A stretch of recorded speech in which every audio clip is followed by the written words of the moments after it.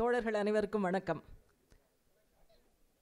மனிதகுலத்தினுடைய மகத்தான தலைவர் அருமை தோழர் லெனின் அவர்களுடைய சிலையை நிறுவி இருக்கக்கூடிய கட்சியினுடைய நெல்லை மாவட்ட குழுவுக்கு என்னுடைய மனமார்ந்த வாழ்த்துக்களை முதலில் உரித்தாக்கிக் கொள்கிறேன். யார் யாரோ சிலையை நிறுவுறாங்க, ஆனால் நாம் நிறுவி இருக்கக்கூடிய சிலைக்கு நிச்சயமாக 3000 கோடி செலவாகவில்லை. இந்த சிலையை நிறுவுவதற்காக ஆதிவாசிகளை கிராமங்களிலிருந்து நாம் துரத்தவில்லை. இந்த சிலையை அமைப்பதற்காக கிராமங்களையும் விளைநிலங்களையும் நாம் அழிக்கவில்லை. எனவே கம்யூனிஸ்டுகள் சிலை நிறுவினால் என்ன நடக்கும், இந்துத்துவவாதிகள் சிலை நிறுவினால் என்ன நடக்கும் என்பதற்கு இது கண்முன்னாலே இருக்கக்கூடிய ஒரு சாட்சியம் என்பதை பதிவு செய்கிறேன். பொதுவாக சிலை வைப்பது நம்முடைய கலாச்சாரம் அல்ல.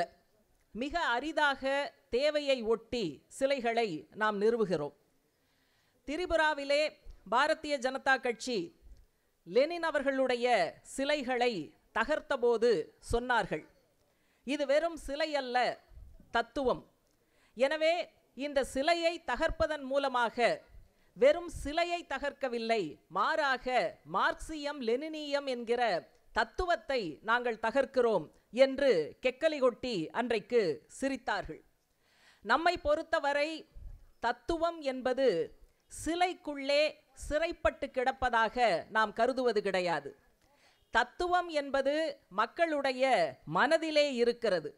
சிலை தகர்ப்பால் மக்களுடைய மனதிலே இருக்கக்கூடிய தத்துவத்தை ஒருபோதும் அழிக்க முடியாது. லெனின் எங்கு இல்லை? இந்த கூட்டத்தில் இருக்கிறார். நாம் கடைப்பிடிக்கிற கட்சியினுடைய மார்க்சிய லெனினிய ஸ்தாபன கோட்பாட்டில் இருக்கிறார். நாடு முழுவதும் நடந்த விவசாயிகளுடைய கிளர்ச்சி போராட்டங்களில் லெனின் தெரிகிறார். தொழிலாளி விவசாயி கூட்டு இயக்கத்தை ஒரு முன்னுதாரணமாக ரஷ்யாவிலே நிகழ்த்தி காட்டிய லெனின் அவர்களுடைய பாதையில் இன்றைக்கு இந்தியாவிலே விவசாயிகள், விவசாய தொழிலாளிகள், தொழிலாளி வர்க்கம் இணைந்து நடத்தி இருக்கக்கூடிய மகத்தான போராட்டங்கள், வேலை நிறுத்தம், பந்த், இவற்றையெல்லாம் பார்க்கிறோம். இதிலே தோழர் லெனின் இருக்கிறார். நாம் நடத்துகிற ஒவ்வொரு ஏகாதிபத்திய எதிர்ப்பு போராட்டத்திலும் தோழர் லெனின் இருக்கிறார். எனவே இங்கு மட்டுமல்ல, உலகம் முழுவதும் மனிதகுல விடுதலைக்காக, மனிதகுலத்தினுடைய மேன்மைக்காக, சமத்துவத்திற்காக, வன்முறையற்ற ஒரு வாழ்க்கைக்காக நடக்கிற எல்லா விதமான போராட்டங்களிலும் அருமை தோழர் லெனின் இருக்கிறார் என்பதை இந்த முட்டாள்களுக்கு உணர்த்துவது என்பதும் நமக்கு முன்னால் இருக்கக்கூடிய கடமையாக இருக்கிறது. இருந்தாலும் ஒரு சிலை தகர்க்கப்படும் போது அதற்கு பதிலாக பல பல சிலைகள் இந்தியா முழுவதும் எழும் என்பதற்கு உதாரணமாகத்தான் இன்றைக்கு நெல்லை மாவட்டத்திலே நம்முடைய கட்சியினுடைய வளாகத்திற்குள்ளே, அலுவலக வளாகத்திற்குள்ளே இந்த சிலையை நிறுவுகிற பணியை நாம் மேற்கொண்டு இருக்கிறோம். திரிபுராவிலே பிஜேபி லெனின் சிலையை தகர்த்த போது லெனின் வெளிநாட்டவர், அவருடைய சிலை இங்கு இருக்க வேண்டிய அவசியமில்லை, எனவே தகர்க்கிறோம் என்று சொன்னார்கள்.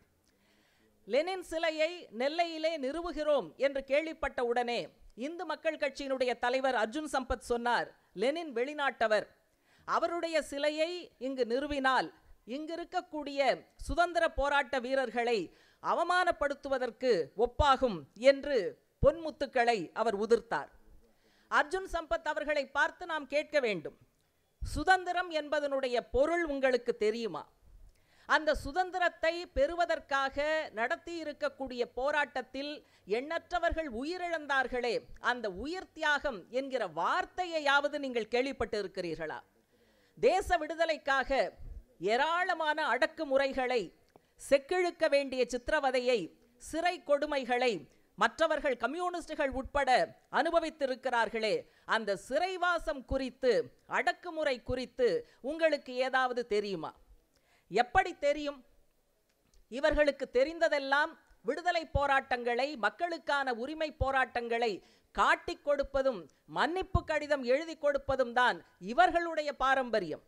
எனவே சுதந்திர போராட்ட வீரர்கள் அவமதிக்கப்படுவார்கள் என்று சொல்லுகிற அளவுக்கு கூட அந்த வார்த்தையை உச்சரிப்பதற்கான தகுதி கூட நிச்சயமாக அர்ஜுன் சம்பத் போன்ற இந்துத்துவவாதிகளுக்கு இல்லை என்பதை வலுவாக எடுத்துச் சொல்லுகிற ஒரு அடையாளமாக இங்கு லெனின் சிலையை நாம் நிறுவுகிறோம். தோழர் லெனின் அவர்களை வெளிநாட்டவர் என்று ரஷ்ய சிமிழுக்குள்ளே அடைக்கக்கூடாது. அவர் உலகம் முழுமைக்கும் சொந்தக்காரர். இன்னும் சொல்லப்போனால் உண்மையான உலக நாயகன் தோழர் லெனின் அவர்கள்தான் என்பதை இங்கு நாம் குறிப்பிட வேண்டும். அதனை மறுப்பது என்பது அக்டோபர் புரட்சியினுடைய உலகளாவிய முக்கியத்துவத்தை மறுப்பதாகும். அந்த புரட்சியினுடைய தாக்கம் உலகத்தின் அனைத்து நாடுகளிலும் பிரதிபலித்தது. அது தேசிய இனங்களுக்கிடையிலான முரண்பாட்டை தீர்க்கிற பிரச்சனையாக இருக்கட்டும், நில விநியோகமாக இருக்கட்டும், ஆண் பெண் சமத்துவமாக இருக்கட்டும், பெண்கள் செய்கிற வீட்டு பணிகளை வீட்டு வேலைகளை சமூகமயமாக்கிய அம்சமாக இருக்கட்டும், 5 ஆண்டு திட்டம் என்று திட்டமிட்ட பொருளாதாரத்தை உருவாக்கியதாக இருக்கட்டும், கிராமப்புறத்திலே விவசாயத்தை மேம்படுத்த கூட்டுப்பண்ணை முறையை அறிமுகப்படுத்திய விஷயமாக இருக்கட்டும், தொழிலாளிகள் மேசைக்கு மேலிருந்து சீமான்களும் பிரபுக்களும் சாப்பிட்டு விட்டு கீழே உதிர்க்கிற அந்த உணவு துகள்களுக்காக, ரொட்டி துகள்களுக்காக சண்டை போடுபவர்கள் அல்ல. மாறாக மேசை மீது அமர்ந்து முழு உணவும் எங்களுக்குத்தான் வேண்டும் என்று குரல் கொடுக்க வேண்டிய தலைமை பாத்திரத்தில் தொழிலாளி வர்க்கம் இருக்கிறது என்பதை சொன்னது மட்டுமல்ல, நிகழ்த்தி காட்டிய பெருமையும் ரஷ்ய புரட்சிக்கு உண்டு, தோழர் லெனின் அவர்களுக்கு உண்டு. இது எல்லாமே ஏதோ ரஷ்யாவை மேம்படுத்த அல்லது பின்னாலே உருவான சோவியத் யூனியனை மேம்படுத்த என்று மட்டும் பார்க்கக்கூடாது. ஏற்கனவே சொன்னதைப் போல இந்த புரட்சியினுடைய தாக்கம், இந்த புரட்சியினால் விளைந்த பலன்கள் ஒட்டுமொத்த உலகத்திற்கு, போராடுகிற அனைத்து பகுதி உழைப்பாளி மக்களுக்கும் எடுத்துக்காட்டாக, உத்வேகம் அளிக்கக்கூடியதாக, எதிர்காலத்தின் மீது ஒரு நம்பிக்கையை ஏற்படுத்துவதாக, நாம் கண்ட கனவெல்லாம் வெறும் கனவல்ல, இதை நிதர்சனமாக்குகிற வல்லமை சோஷலிசத்திற்கு உண்டு என்பதை நிரூபிக்கக்கூடிய விதத்தில்தான் இந்த புரட்சியும் லெனின் அவர்களுடைய வழிகாட்டுதலும் நிகழ்ந்திருக்கிறது. எனவே லெனின் அவர்களுடைய சிலையை வைக்கக்கூடாது என்று சொல்லுவது ஏதோ தெரியாமல் பேசுகிற விஷயம் அல்ல, வாய்க்கு வந்ததை சொல்லுகிற விஷயம் அல்ல. அக்டோபர் புரட்சியினுடைய, சோஷலிச புரட்சியினுடைய அருமைகளை அடையாளம் தெரியாமல் ஆக்கிவிட வேண்டும் என்கிற அந்த அவாவோடு ஆசையோடு நடத்தப்படுகிற திட்டமிட்ட கம்யூனிச எதிர்ப்பு தாக்குதல் என்பதாக நாம் அதை புரிந்து கொள்ள வேண்டும். தோழர் லெனின் அவர்கள் செய்திருக்கக்கூடிய எண்ணற்ற பங்களிப்புக்கு மத்தியில் ஏகாதிபத்தியம் குறித்த அவருடைய ஆய்வு என்பது மிக மிக முக்கியமானது. தன்னெழுச்சியான போராட்டங்கள் மட்டும் போதாது, மாறாக அந்த தன்னெழுச்சியான போராட்டங்களை ஒரு அரசியல் வடிவத்திற்குள் கொண்டு வரக்கூடிய அந்த வேலை என்பதை ஒரு தொழிலாளி வர்க்க கட்சி தான் செய்ய முடியும், ஒரு புரட்சிகர கட்சி தான் செய்ய முடியும். எனவே மக்கள் பங்கேற்போடு கூடிய போராட்டங்களை அரசியல் திசை வழி காட்டி வழிநடத்துவதற்கான ஒரு புரட்சிகர கட்சி தேவை என்று அப்படிப்பட்ட கட்சி ஸ்தாபனத்தினுடைய முக்கியத்துவத்தை அருமை தோழர் லெனின் அவர்கள் நமக்கு முன்னாலே சொல்லியிருக்கிறார். எனவே இப்படிப்பட்ட விஷயங்கள் எல்லாம் ரஷ்யாவிற்கு மட்டும் பொருந்தியதல்ல, ரஷ்ய மக்களுடைய மேம்பாட்டுக்காக மட்டும் சொல்லப்பட்ட விஷயம் அல்ல. உலகம் முழுவதும் எண்ணற்ற காலனியால் ஆதிக்கம் செலுத்தப்பட்டு கிடந்த நாடுகள் தேச விடுதலை போராட்டங்களின் மூலமாக இந்தியா உள்பட அது விடுதலை பெறுவதற்கான அப்படிப்பட்ட பாதையை லெனின் அவர்களுடைய பங்களிப்பு நமக்கெல்லாம் சுட்டிக்காட்டியது. மார்க்சிய லெனினியத்தை, சோஷலிச சமூகம் அமைவதை முதலாளித்துவம் தடுத்து நிறுத்திவிட முடியுமா? முதலாளித்துவத்தையும் இணைத்து வைத்திருக்கிற இந்துத்வா என்கிற அந்த அரசியல் கோட்பாடு அதை தடுத்து விட முடியுமா? வீழ்ந்து விடுகிற தத்துவமா மார்க்சியம்? இதற்கான விடையை நாம் காண வேண்டும். மார்க்சியம் என்பது நிச்சயமாக வரட்டு சூத்திரம் அல்ல, ஆரூடம் அல்ல, வெறுமனே நம்முடைய ஆசையை, நம்பிக்கையை, எதிர்காலம் குறித்து தெரியப்படுத்துகிற விஷயம் அல்ல. மாறாக அறிவியலும் புரட்சிகர தன்மையும் ஒருங்கே இணைந்த ஒரு தத்துவம் உண்டென்று சொன்னால் அது நிச்சயமாக மார்க்சியம் தான் என்பதை நாம் மனதில் நிறுத்த வேண்டும். இது வளர்ந்து கொண்டே இருக்கிற தத்துவம், செழுமைப்படுத்தப்பட்டு கொண்டே இருக்கக்கூடிய தத்துவம். இயற்கையினுடைய வளர்ச்சி போக்குகளை ஆய்வு செய்து அதிலே இருக்கக்கூடிய முரண்பாடுகளை அடையாளம் கண்டு அந்த மாற்றத்திற்கான அடிப்படை விதிகளையும் சூத்திரங்களையும் கோட்பாடுகளையும் உருவாக்கி அதை அப்படியே சமூகத்தினுடைய வளர்ச்சி போக்குகளுக்கு பொருத்தி பார்த்து சமூக மாற்றத்திற்கான விதிகளையும் கோட்பாடுகளையும் அடையாளம் கண்டிருக்கிற தத்துவம்தான் மார்க்சிய தத்துவம். இயக்கவியல் பொருள்முதல்வாதமும் வரலாற்றியல் பொருள்முதல்வாதமும் மார்க்சியம் உலகம் முழுவதற்கும் இருக்கக்கூடிய மனிதகுலத்திற்கு அளித்திருக்கக்கூடிய கொடை என்பதாக நாம் பெருமையோடு பார்க்க வேண்டும். இந்த அடிப்படையில் தான் சமூக வளர்ச்சி என்று சொன்னால் புராதன பொது உடைமை சமூகம், அடிமை சமூகம், நிலப்பிரபுத்துவ சமூகம், முதலாளித்துவ சமூகம், சோஷலிச சமூகம், மீண்டும் ஒரு பொது உடைமை சமூகம். அது புராதன பொது உடைமை போல இருக்காது. நவீன சமூகத்தினுடைய அத்தனை முன்னேற்றங்களையும் ஒருங்கே தேக்கிய ஒரு சமூகமாக, கம்யூனிச சமூகமாக மாறும் என்பது சமூகத்தை செயல்படுத்துகிற விதி. சமூகத்தில் சுழற்சியாக வருகிற அந்த செயல்பாட்டினுடைய விதி. இந்த விதியை யார் நினைத்தாலும் மாற்ற முடியாது.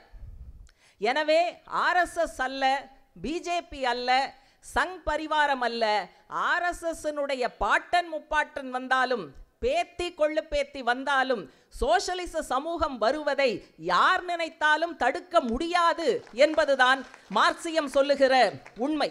எங்களுடைய தத்துவம் மக்களை இணைக்கிறது, சமத்துவத்தை நிலைநாட்டுகிறது, வளர்ச்சியை முறையாக பங்கீடு செய்கிறது, மனித நேயத்தை வளர்க்கிறது, அறிவியல் தொழில்நுட்ப முன்னேற்றத்தினுடைய பலனை அனைவருக்குமானதாக ஆக்குகிறது, விவரங்களிலிருந்து உண்மைகளை தேடி திட்டவட்டமான சூழலை துல்லியமாக ஆய்வு செய்வது என்பதுதான் எங்களுடைய அணுகுமுறை. ஆனால் இவர்கள் முன்வைக்கிற இந்துத்துவா மக்களை பிரிக்கிறது, வாழ்வாதாரத்தை நிர்மூலமாக்குகிறது, வளர்ச்சியை ஒரு சிலருடைய சட்டைப்பைக்குள் வைக்கிறது. பாகுபாடுகள்தான் இந்த தத்துவத்தினுடைய மையமான அம்சம். தலித் மக்கள், ஆதிவாசி மக்கள், சிறுபான்மை மக்கள், பெண்கள் மீதான வன்முறைகளை இவர்களுடைய தத்துவம் ஊக்குவிக்கிறது. இந்த தத்துவத்திலே அறிவியல் பார்வை இல்லை, சாட்சி வேண்டாம், நிரூபணம் வேண்டாம், பரீட்சித்து பார்த்து முடிவுகளை ஆய்வு செய்கிற ஏற்பாடே இதில் இல்லை. பாரம்பரியம், நம்பிக்கை, ஆன்டி ஹிந்து, தேச விரோதி, நாங்கள் சொல்வதைத்தான் கேட்க வேண்டும் என்கிற ஒரு சில வார்த்தை ஜாலத்துக்குள் அனைத்து சதிகளையும் மறைக்கக்கூடிய தத்துவம்தான் இந்துத்துவா. நாம் விவரங்களிலிருந்து உண்மைகளை தேட வேண்டும் என்று மாவோ சொல்கிறார். ஆனால் இவர்கள் விவரங்களையே பொய்யாக உற்பத்தி செய்கிறார்கள். இந்த காலகட்டத்தில் நிறைய போலி செய்திகளை பார்த்தோம், போலியான புகைப்படங்களை பார்த்தோம். இப்போ அண்மை காலத்தில் 2-3 தினங்களுக்குள்ள போலியான விருதையே நம்ம பார்த்துருக்கோம். பிலிப்ஸ் கோட்லர் பிரசிடென்ஷியல் அவார்டு என்கிற ஒரு விருது நரேந்திர மோடி அவர்களுக்கு கொடுக்கப்பட்டது. அமைச்சர் பெருமக்கள் அத்தனை பேரும் போட்டி போட்டுக்கொண்டு சமூக வலைத்தளத்தில் இப்படிப்பட்ட பிரதமரை பார்த்ததுண்டா? இப்படிப்பட்ட விருது உலகத்தில் யாருக்குமே கொடுக்கல, முதன்முறையாக நம்முடைய நாட்டினுடைய பிரதமருக்குத்தான் வழங்கப்படுகிறது. குறிப்பாக பீப்பிள், ப்ராஃபிட், பிளானட், இந்த மூன்றும் பாதுகாக்கப்பட்டதற்காக, மக்கள், லாபம், இந்த பூமி, இந்த மூன்றையும் பாதுகாத்ததற்கான ஒரு உயரிய விருது நரேந்திர மோடிக்கு அளிக்கப்பட்டது என்றெல்லாம் தம்பட்டம் அடித்தார்கள். கடைசியில் நீங்கள் பார்த்தீங்கன்னா இந்தியா டுடே சமீபத்தில் ஆய்வு பண்ணியிருக்கு.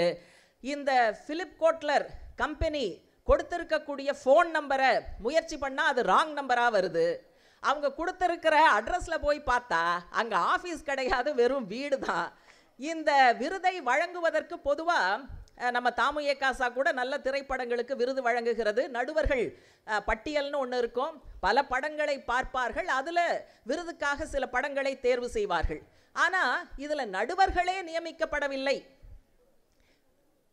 நடுவர்களே நியமிக்கப்படாமல் எத்தனை பேரை விருதுக்கான வரிசையில் தேர்வு செய்தார்கள் என்பதெல்லாம் எந்த தகவலும் கிடையாது.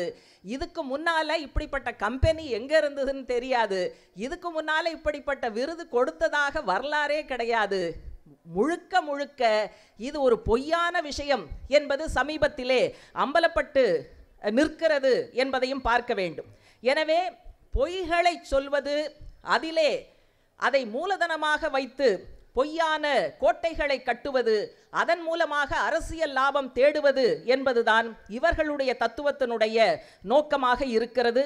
மனிதகுலம் மேன்மை அடைய தடையாக இருக்கிற அத்தனையும் இவர்களின் தத்துவத்தின் பால் இருக்கிறது. சாதிவெறி, மதவெறி, எதேச்சாதிகாரம், கருத்துரிமை முடக்கம், ஏகாதிபத்தியத்தோடு கூட்டு சேருவது, கார்ப்பரேட்டுகளுடைய நலன்களை பாதுகாப்பது என்று அத்தனையும் சேர்ந்த கலவையாக இந்துத்துவா இருக்கிறது. கடவுள் பாதி மிருகம் பாதி கலந்து செய்த கலவை நான் என்ற வரிகளை நீங்கள் கேட்டிருப்பீர்கள். ஆனால் இந்துத்துவா என்கிற கலவைக்குள் கடவுள் என்கிற பகுதியே இல்லை, 100% மிருகம் மட்டுமே இருப்பதான ஒரு தத்துவத்தை வைத்துக்கொண்டு நம்முடைய மார்க்சியம் தோற்றுவிட்டது என்று வாய்கூசாமல் பேசிக்கொண்டிருக்கிறார்கள். இந்த பொய்களை அம்பலப்படுத்துகிற விதத்தில் இங்கு தோழர் லெனின் அவர்களுடைய சிலையை நாம் முன்னிறுத்துகிறோம். மாற்றத்தை பேசுவது மட்டுமல்ல, அதற்கான வழியை காட்டுவதாக மார்க்சியம் இருக்கிறது. 20ஆம் நூற்றாண்டு சோஷலிச அனுபவத்தில் படிப்பினைகளை கற்றுக்கொண்டு அந்த பலவீனங்களை எல்லாம் களைந்து அனைத்து உழைப்பாளி மக்களுக்கும் சமத்துவத்தை, சம உரிமைகளை, சம அதிகாரத்தை கொடுக்கக்கூடிய 21ஆம் நூற்றாண்டு சோஷலிசத்திற்கு போவதற்கான முயற்சியிலே நாம் ஈடுபட்டு இருக்கிறோம். மாற்றம் ஒன்றே மாறாதது என்பது இயக்கவியல் விதி. வர்க்க சமூகம் உருவான பிறகு அடிமை சமூகத்திலிருந்து நிலப்பிரபுத்துவ சமூகம் உருவானது அடிமை சமூகத்தை விட மேம்பட்டது. அதற்கு பிறகு உருவான முதலாளித்துவ சமூகம் நிலப்பிரபுத்துவ சமூகத்தை விட மேம்பட்டது. எனவே அடுத்து வருகிற சோஷலிச சமூகம் நிச்சயமாக வர்க்கபேதமற்ற சமூகமாக முதலாளித்துவ சமூகத்தை விட பல மடங்கு மேம்பட்டதாகத்தான் இருக்கும் என்பதை நாம் புரிந்து கொள்ள வேண்டும். இந்த பாதை அருமை தோழர் சம்பத் அவர்கள் சொன்னதைப் போல நேர்கோடாக இருப்பதற்கான வாய்ப்பில்லை. சோஷலிசம் வந்ததற்கு பிறகு கூட பிரச்சனைகள் வரும், தடைகள் வரும், தேக்கம் வரும், அதுக்கு முடக்கப்படும், சில சமயங்களில் பின்னடைவு கூட ஏற்படும். ஆனால் கறந்த பால் மடிப்புகாது என்பதைப் போல ஒரு முறை முதலாளித்துவ சமூகத்தினுடைய வயிற்றிலிருந்து சோஷலிச சமூகம் பிறந்துவிட்ட பிறகு பின்னடைவுகள் இருக்கலாமே ஒழிய, தடைகள் இருக்கலாமே ஒழிய, முன்னேற்றம் என்பதுதான் முடிவான லட்சியம் என்பதைத்தான் மார்க்சியம் சொல்லுகிறது. எனவே மனிதகுலத்திற்கு எதிர்காலம் என்று ஒன்று இருந்தால் நிச்சயமாக அது சோஷலிசமாகத்தான் இருக்க முடியும். அருமை தோழர் ரோசா லக்சம்பர்க் சொன்னதைப் போல, ஒன்று சோஷலிசம், இல்லை என்று சொன்னால் காட்டுமிராண்டித்தனம் என்று சொன்னார். எனவே இந்திய நாட்டு மக்களுக்கு முன்னாலே தேர்வு செய்வதற்கான தத்துவங்கள் இருக்கிறது. முதலாளித்துவம், இந்துத்துவா இவையெல்லாம் ஒரு பக்கம், சோஷலிசம் என்பது இன்னொரு பக்கம்.